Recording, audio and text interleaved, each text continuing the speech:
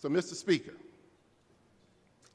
I put upon all of you to think about what's going on back home in your home counties and what your county clerks will have to deal with if this bill is passed and we have complications from it.